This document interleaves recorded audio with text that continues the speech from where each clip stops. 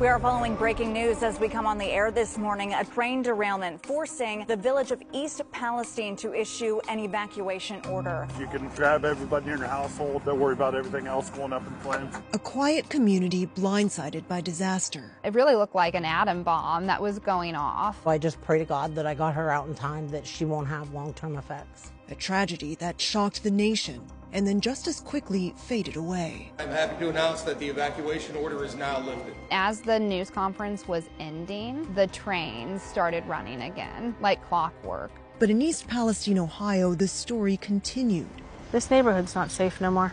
But people were told it was safe to go home. The data that we have demonstrates that we were below those levels of concern. It's like the fox guarding the hen house. And what unfolded there is a cautionary tale for every town and city in America.